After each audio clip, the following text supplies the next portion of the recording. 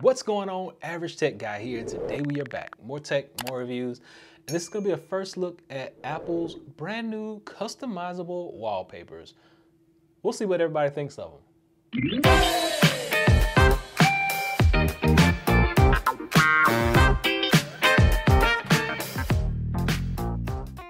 All right, so Apple has just released the betas for iOS 16. So all the iOSs and iPads and all that good stuff, we're on 16, guys. We're on 16. And you may be wondering what those new customizable wallpapers are going to look like. So this is what we are going to be doing today. Now I have the wallpapers here, and let's just get this thing unlocked. You have to unlock the screen first, and then you just hold down, and once you hold down, it's going to take you to the customization page. Now in the customization page, you can actually customize several different wallpapers, and you can use them at your leisure. If you want to customize one, let's just say for instance this one right here, we're going to customize. And it's going to bring up these little blocks, but you also get these dots down here. You can change the depth effects, and you can enable the perspective zoom from those dots down there. Now let's say we want to add some things in here where they give you different widgets. Now we're not saying that widgets are something to brag about, but Apple has never been big on doing widgets and things like that. So now they're giving us different widgets that we can pop into these spots and use them at our leisure. And if you want to get rid of them, you're just going to hit and get rid of them. I'll keep that one. And when you're done, or let's talk about this first. You can change the font and you can change the color of these numbers. So click on that and it changes the actual font. You got 6 to choose from. There's no way to swipe. And then you can change the color itself, and it gives you a color wheel selection as well as just colors on a palette right here. So whatever floats your boat, whichever ones you like, it's going to be best for you, put it there. The font up top can also be changed, and you can actually change that into a different kind of widget. And when you're done, you just hit done and you're good to go.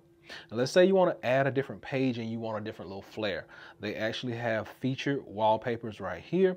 One of my favorites is the emoji, because let's say you like emojis, and you can make it large, you can make it in rings, you can make it spiral. You got tons of things that you can customize. But let's say you don't like those flowers.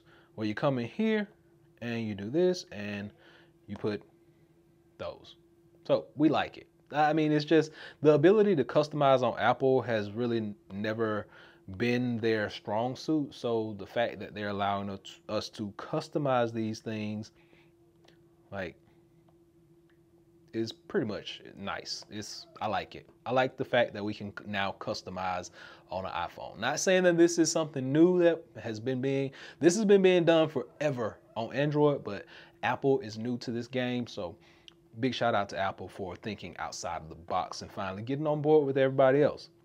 So let's say you want to open it up. Now I'm not going to go too deep into all this because I just got the actual operating system today. I just wanted to come to you guys, show you all the lock screen, the wallpapers, the customization. And another one that I really like, and let's get this thing unlocked. Boom. Another one that I really like was, let's add it, was the weather. So boom. So it actually is going to give you the weather in your area, and you don't have to like open it up to look at it. You got the weather right there.